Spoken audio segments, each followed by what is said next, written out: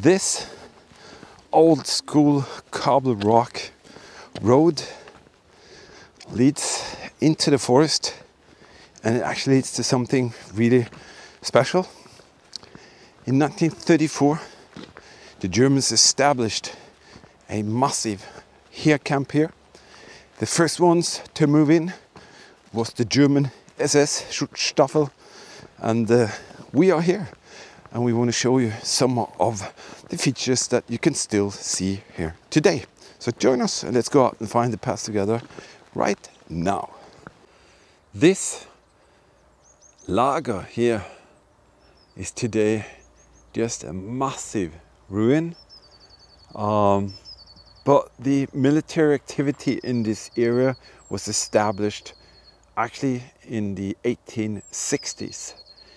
But it's most known for what happened here in the mid-30s, with the rearmament of Germany had started for full. This is a camp where the SS first established themselves, and let me show you a pretty special image here.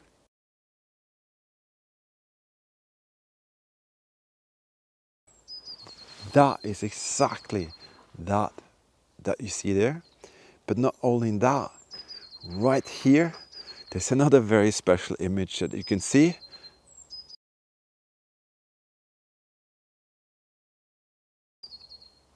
And that was right here.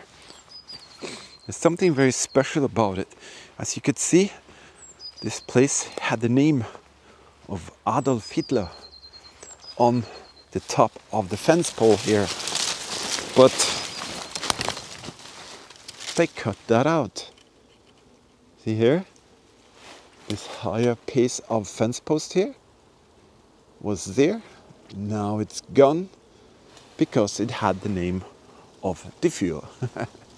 All right, we are gonna explore this little place and see what the SS Lager and Adolf Hitler's lager is all about today. The SS had a lot of activity here. They trained, they had the ground training here, and then it just developed, and there was more and more troops coming in here, getting their basic education for their SS work. And also it continued to grow. The camp started to become bigger and bigger and bigger, and they also had a railroad track system coming up to them here. They had a huge warehouse which distributed gear for all the soldiers that were supposed to be here, and then it just grew and grew from there. So this is where the camp itself starts. This is like a boiler house that boils all the heating system that the camp needed, and they had central heating with water heating all the barracks and all the buildings. There's a ton of buildings. We're basically just going to go through some of them, let you have a look, and then I'll talk you through what is going on. But here there were activity all the way from the mid-30s all the way to 1991, when the Russians handed this place over to German authorities. So that is basically the layout of the history here. Everywhere you go to these camps, there will be some beautiful sights and some terrible sights, and a lot of it is because it's been completely trashed after the war, and they are derelict and they are to be taken down. And at some of these locations it's also a hazard to your life to enter. But you can see mayhem on the floor, but there are Russian newspapers. See that? Can you see the date, Eagle Eyes? 1985. That is very, very special. So all the newspapers behind the paper on the wall are Russians, but originally the Germans used these as their barracks, and as I said, it just continued from there. And the camp kind of continues down this little valley here.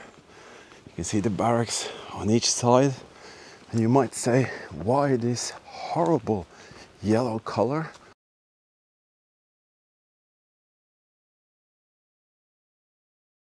Well, you know, the Soviets, they had some very special things going on in their minds when it comes to materials they used and also colors they chose to have on the buildings. And somehow I don't get it. Why yellow? But I guess we'll never know. So we have another one of these smaller barracks, and inside some of them there are larger rooms. Here you can see some of the central heating system, and the paint schemes are crazy everywhere. This here is a toilet, and how strange is that? That is kind of like a stand upright toilet, and that is most likely what the Russians chose to have here. And here you can see again, there's a calendar there. And I'm going to turn you around so you're going to be upside down. Can you see that? That's an image of a tank firing something up into the air. So this was definitely a military installation where the Soviets were. Strangely enough, we didn't force entry or break in. We just kind of walked in.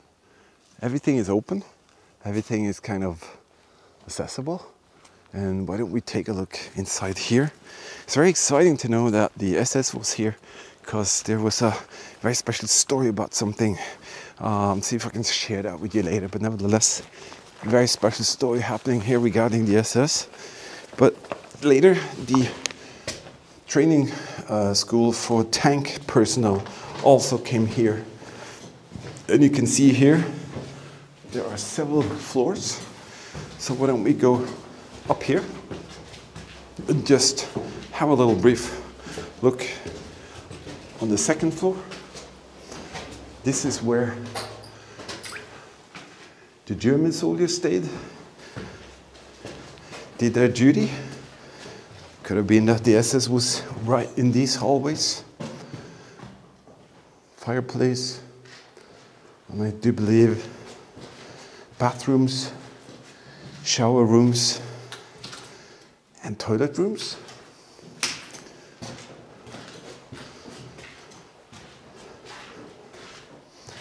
This is most likely a typical barrack room. You guys found a little viewpoint here. See that? Massive structures everywhere. They are very, very big. And I think that is one of the very original first built structures here. So I think we're going to go down and have a look at that. There you can see more what the original German style of build would be, without all the plaster and the paint. And you can see also, looks very much like they had the original windows still there. And it just goes on and on and on down there.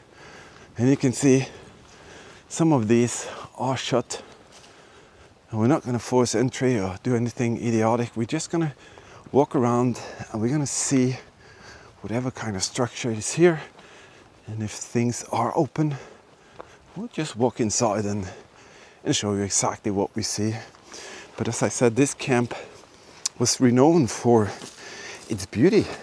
It was actually insanely beautiful. And I have an image here that you can see that shows you exactly that. Shows you how well maintained and clean this here camp was. And later there were more development. Also there were several thousand RAD soldiers here in the end of the war, Reichsarbeitsdienst. And they fought heroic actually against the Soviets in the end of the war. Very special story that as well. And you can see here, see those beautiful embankments everywhere. So it was incredibly well maintained.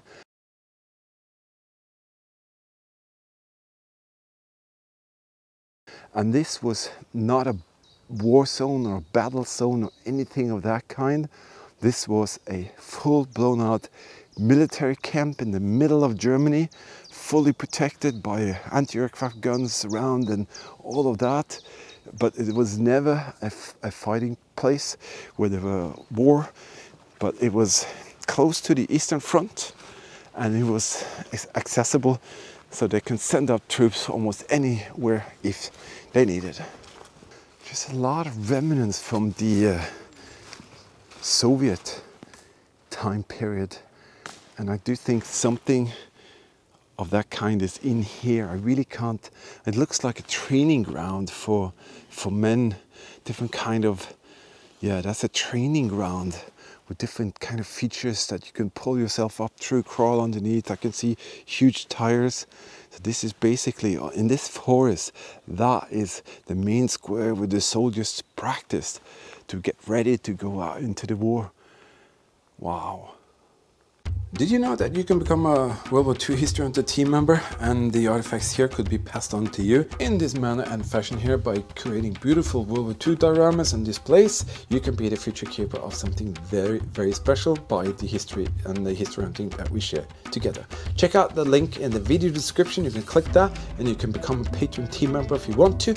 Different kind of perks with for your eyes only videos, travel vlogs, restoration projects, all of that good stuff. And if you want to know more, check out the supporter videos in the beginning of each month. But now let's continue our little adventure.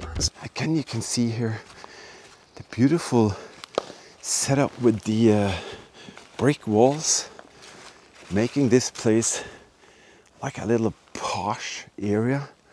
And as I said, it was very, very well maintained and looked after. The total ruining of the area came after the war, when the Soviets came in, and from the mid-80s to the beginning of the 90s, when it was taken over by the German authorities, it was trashed. It was completely wasted, and it just continues to become worse and worse every year. Again, you can see here, windows are broken, people are smashing up things. That's too bad that they do. Here's a little opening between some of the other barracks. And everywhere you can see details, cooking machinery, stuff everywhere. So I think we should go and have a little look inside that building and see how it looks inside. Oh God, that's a deep hole. Wow, a very deep hole. Don't know what that is, probably sewer. Be careful here, eagle eyes. There's another one, very deep hole here. Maybe that's an escape hatch for basement, something. Sorry, something like that. Yeah, that's down into the basement. I think we should, oh, be careful, eagle eyes, you see that? There's a hole. I think we should pay the basement a little visit. These are the original barracks where the SS and all of the guys were. There's a ton of stuff here. This is probably Russian stuff. There's a lot of dust, so I'm going to stay here too long. Amazing place. And some of these barracks are so large that it's almost like you can't comprehend the size of some of the stuff that you see inside. Look at that. That would most likely be the heating system that they used to heat the barracks. They used water. So look at the color here. That is so crazy. Look at that color. Blue, red, green. That is so typical the Soviets when they took over. And you can sometimes wonder, what on earth were they thinking about using all of these strange color schemes? A lot of material in here. Huge metal beams, ventilators, boxes, cabinets, huge containers just laying around. Look here. Gasweidracht. Is that a gas protective? I don't know. See here, That looks like a munition box. Another huge crate there. There's a lid for something. And who knows what happened in here. Crazy stuff. It's like time stood still. 100% time stood still right here. That is for a filter, maybe for a gas mask. You see that? Very interesting. The dimensions, as I said, are unbelievable. Gonna have a quick little walk up to the second floor of this one.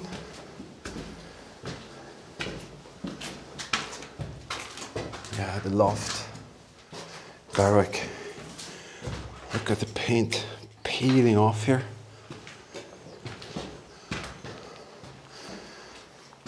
There's your first Russian writing, right there. And I've seen some crazy paint schemes in some of the German bunkers from the early wartime. But the Russians, they really take the grand prize for that. Okay, we have to be careful. I don't want to step too much into that floor. Sometimes you can step right through the floor, so you have to be very careful. Look at that. This doesn't look too inviting to be soldier having to take or do your stuff there. What is that thing? Russian style toilet. Russian style toilet. Take a look inside. No. I'm gonna eat some food later, so I don't want to do that. Here you can see the next barrack. And that's what it was all about. Housing soldiers, preparing them for battle situations and giving them the knowledge to do their duty. And then you ship them off. And then, of course, new soldiers will be trained to be able to go out to the battlefields. I just spotted something here. You see that? There are like several layers of paint. So I'm guessing some of this was the original paint scheme from the German activity from the Second World War.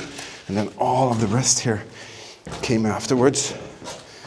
When the Red Army came, they smashed and trashed a lot of the things that was here, and they did their own stuff.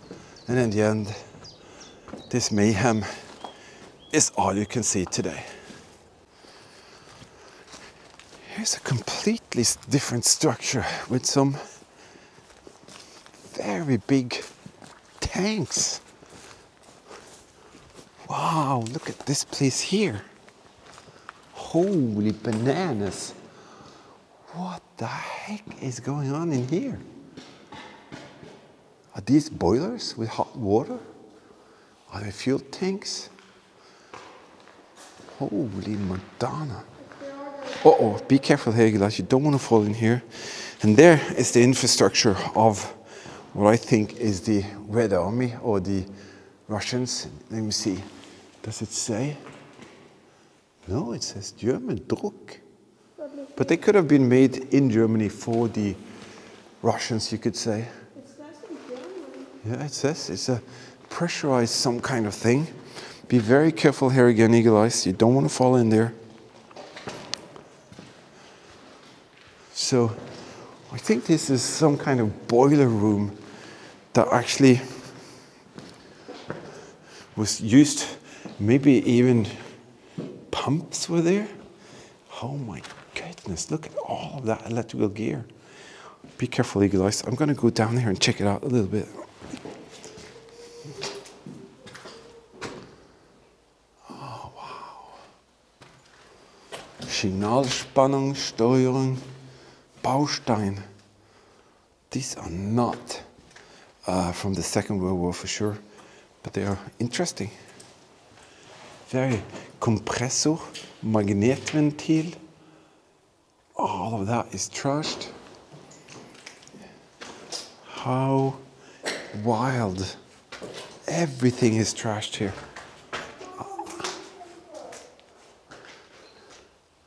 Look at this place.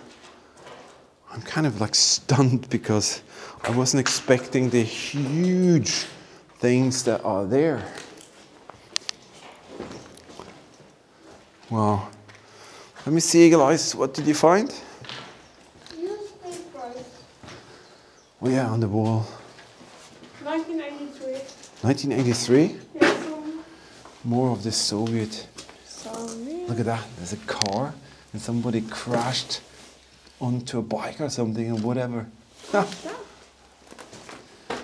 looks like a Russian soldier. And inside here, weird green paint falling from the wall. Entrance point.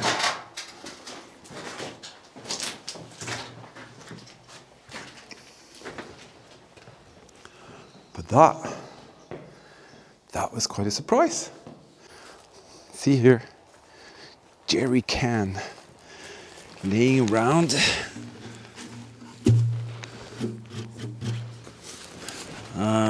Was definitely a Soviet type, not the German Wehrmacht. They have a date. Look at that. It is completely gone. The wood is coming inside. Can I see? Yeah, just have a look. Be careful, there's sharp glass there. Where's the concrete? You can see the second floor completely gone. So that is why they have to tear them down. And it's costing the community so many millions of euros, you won't believe it. The faster they do it, the better it is. But then again, then they wipe out history. And I don't know, is that the right thing to do? But this is not how it can be, because, or should be, because this is very dangerous for people if you go in here. Yes, today this place is actually a very dangerous place. If you want to help us out to reach more locations like this, you know, we have this little super thanks feature here.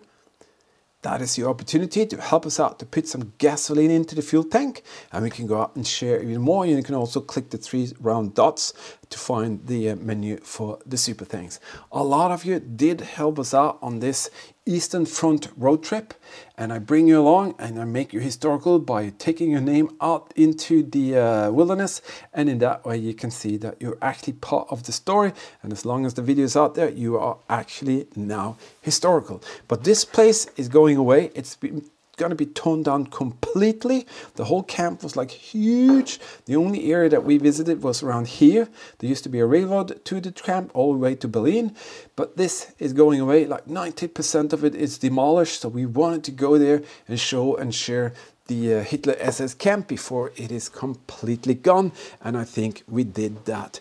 Right now I'm going to start editing a very special story about something that me and Eagle Eyes discovered. Well, Eagle Eyes discovered, my son, something absolutely incredible behind some rocks out there, and this is the result. We've been restoring these. These are fuses and again kind of elements that was used by the artillery, the German artillery. This is a bakelite container with dates and everything. This is a steel container where there were gains in, all of that. And some of them are even marked, like this one here. I think it's marked with 1940. So we just finished up cleaning them up and making them nice, because we're going to pass them on to you great supporters and our Patreon team members and PayPal donators and super thanks donators. You will definitely be rewarded with your kind support, and you can use them on your desk like this to have some pens in or something like that, because they're genuine, they're very special, and you're going to see a story when that comes out, and we are so proud that we can actually share that with all of you.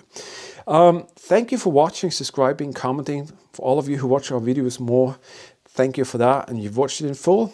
Thumbs up to you, because you're actually helping us to get the YouTube algorithm going so we can reach more people and explore and find even more interesting places for you to enjoy and learn from. But right now, I'm going to start doing some work with this edit here, and you're going to enjoy that later. So in the meantime, please stay safe, keep smiling, and we'll definitely see you out there in the very next adventure. Bye-bye.